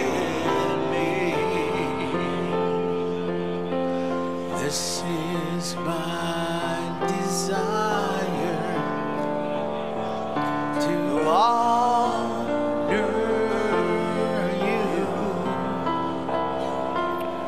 Lord, with all my heart. I worship you.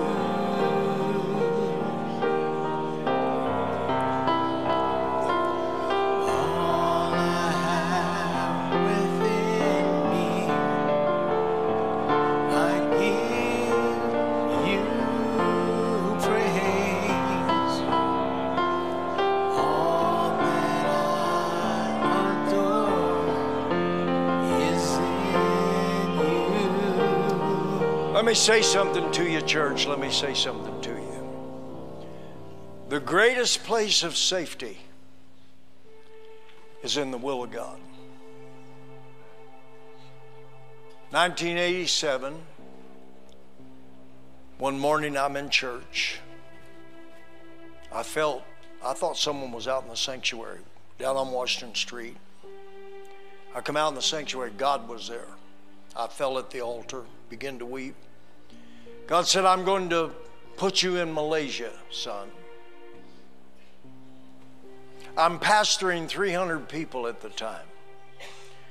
Had around 100 disciples. The whole church was young. We're having weddings, babies constantly. Called Pastor Mitchell. Spoke to Connie first, called Pastor Mitchell. And went to Malaysia. While we were in Malaysia, you've probably seen the memorial stones.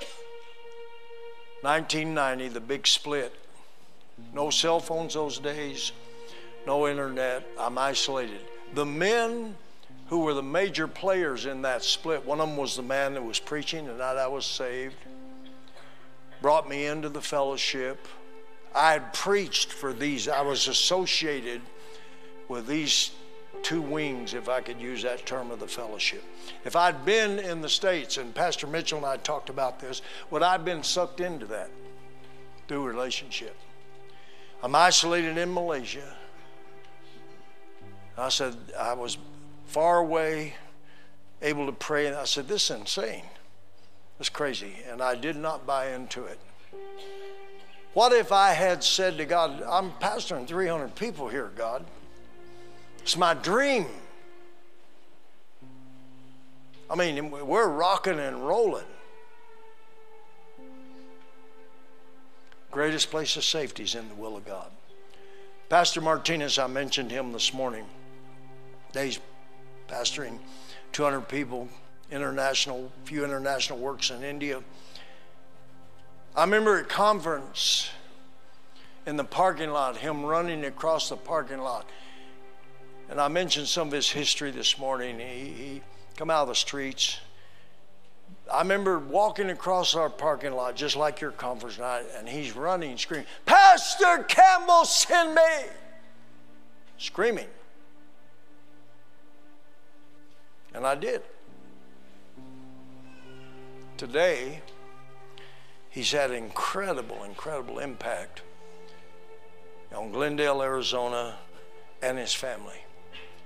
My wife, Connie, we're probably bumping 70. I'm a little bit older than her. I might have been 74, 75. She's 5 years younger than me. We're in Prescott Conference. We're not kids. I remember her leaning over to me, tears in her eyes. She said, honey, if God speaks to you, I'll go anywhere in the world with you. Powerful. Ladies, listen, that's blood in the game.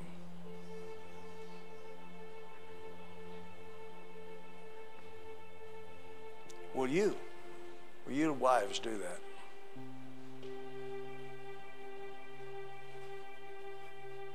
I want to ask you to stand with me right where you are. I want you to take a couple of steps back, if you would, give some room if possible. And I want to give a call. You're here, you're a young man. You're not pastoring. Can your pastor cast the mantle on you?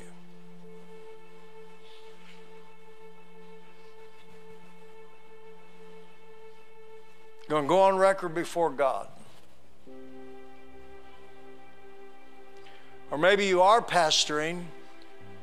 Can God call you? You're going to go on record before God. I want you to come and stand. I want you to come and stand. I'm calling disciples. You'd say, I want to go on record. You're going to come and stand. My pastor, I give him liberty. Just like Elijah passed by and cast that mantle. Give him liberty.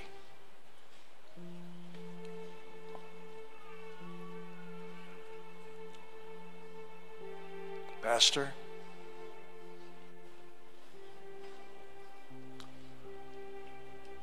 no one can make you do this. No one can make you do this. But there's something powerful when you're totally surrendered and submitted to God and His will. Something, that's it. Obedience is so powerful. A lot of things are faithfulness, of course, character, a lot of dynamics, but there's something powerful when you say, like Isaiah, here am I, O Lord, send me. Something about that moves God in the arena of your life. I want you to pray with me. Who knows what's standing here? The potential. Cities, nations, multitudes. Who knows? David had no clue. He's just a kid. But that day when that oil was poured on him, set him on a course.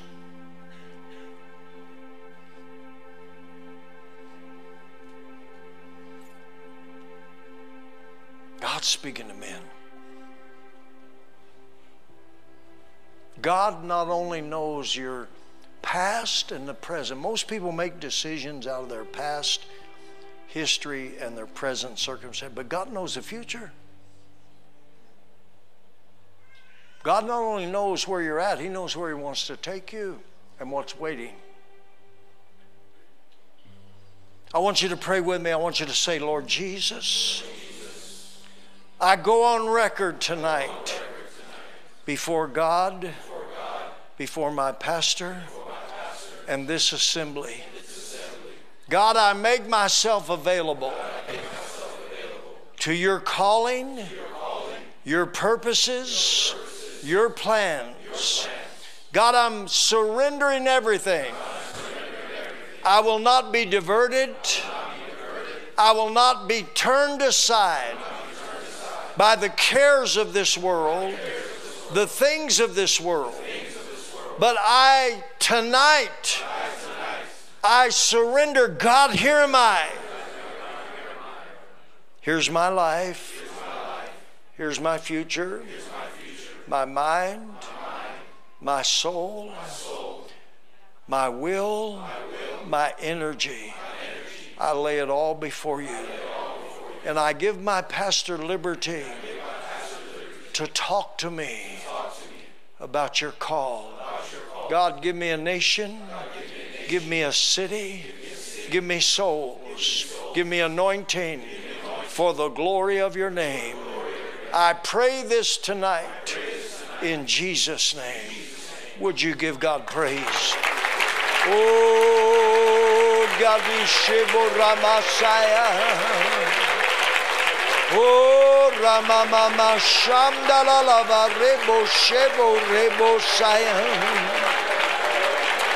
God, Kebo Ramama Samdaremo Shikaya. Oh, God, Shebo Ramamama Samdalalava Rebo Shaya. Oh, God, Shebo Ramama Samda. God, lay your hand on these men. Oh, God, lay your hand upon these men. Oh, Ramamama Shamdalalava Rebo Shebo Rebo Shikaya. Oh, Ramama Sandala Lava Rebo Shataya. Oh, Rama Sandala Lava Rebo Shivo Rebo Shaya.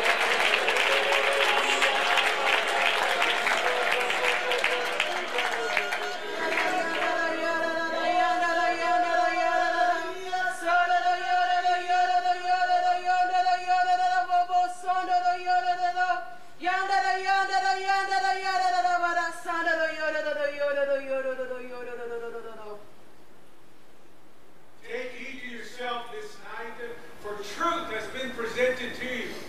Is it not written that the calling of God is irrevocable? And this truth will not leave you, saith God. When you turn to the left or to the right, you will be reminded that God calls. And when you go to sleep at night, your last thoughts will be this very truth that God has calling upon your life. When you pursue frivolous things, the things of this world that will never satisfy, time and again, I will speak to you. You are called. Therefore, this truth has been placed in your hands, saith God. Handle it with care, for it is a holy calling. And know this, saith God, that this truth, my truth, saith God, it will lead you to pastures. It will lead you to places of dominion. It will lead you to places of impact. And there will come a day where you will look back at your life and you will say, thank God that I answered that call. Hallelujah.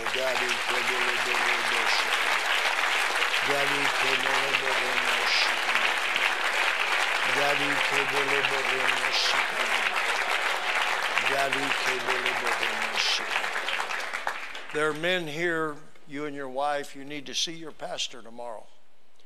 Say, look, if possible, I want you to send me. I want you to launch me.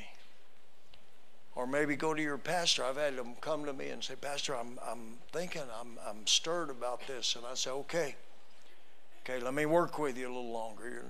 There's still some things. Can I speak to you? Can I correct you? Can I talk to you about real issues? And when they give you that liberty, man, there's an acceleration. But there are those here, God's already been dealing with you last night, today. You need to speak to your pastor and say, look, I feel God strongly stirring me to a city. Thank you for listening. God bless you. Pastor, if you come.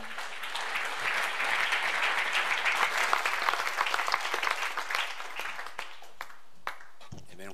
Right where you're at. Amen. Let's close in prayer. Amen. And how many thank God for Pastor Campbell? Amen. Praise to God. Amen.